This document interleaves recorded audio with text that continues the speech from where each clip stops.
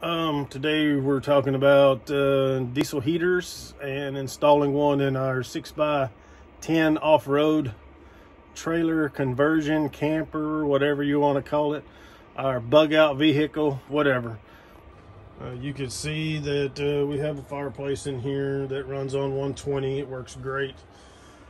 Our old standby propane Mr. Buddy works great.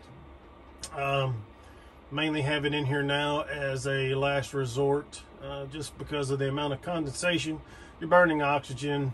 It does have all the sensors. We know we can use them indoors. We've used them in here before. You just got to keep windows vented and keep track of the ventilation. But anyway, this is a little 6x10. Sorry the bed's not made. We're getting ready to go out. So anyway, the fireplace will run on 120. It'll run off the generator. We run the generator, no issues. If you want some peace and quiet though, we wanted a different option. So these three vents here, if I can get it to focus, these three vents here are our diesel heater. You can hear how quiet it is. I don't have any heat coming out of the fireplace right now. Okay, so we move around the wall here. We have got a lot of wires to dress up, so please forgive me.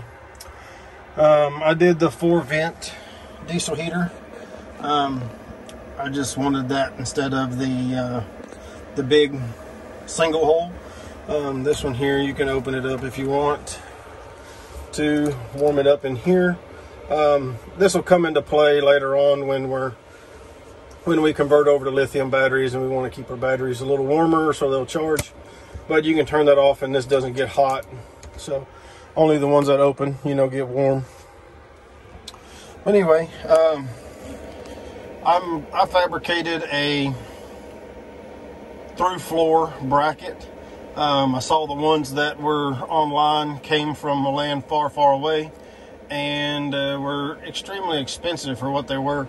So we just fabricated this one. I'll show you some pictures of it. It cost me about $10 to fabricate it in metal. So here we are running.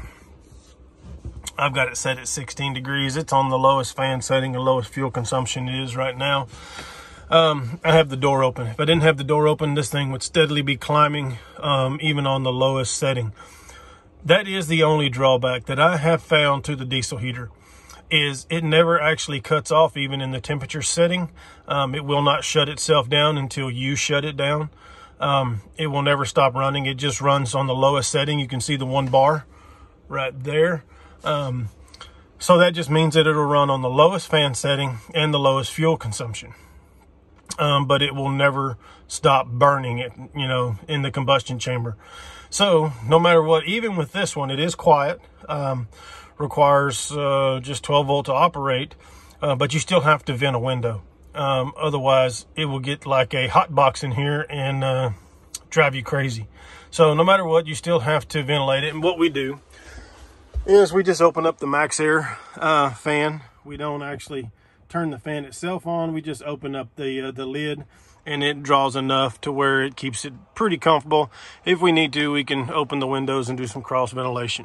Okay, so here is the through floor bracket that I fabricated. You can see it's very simple, but it keeps everything from getting hot on the floor, keeps everything out of the way. I ran it over here to the front, out of the way. Mounted my fuel pump right here against the trailer frame. You can't even feel it clicking. You can hear it, but inside, once the door's closed, you cannot hear anything. Anyway, if you're gonna install one of these through the floor, I would recommend buying one of these or building one just to keep everything away from combustibles. So anyway, that's our install for this. If you're interested or have any questions, comment below. I can do a video on the controller. It's pretty simple there, but there's a lot of videos on there on how to go into the menus and how to change all the parameters and make it do what you want it to, basically. I've left it alone.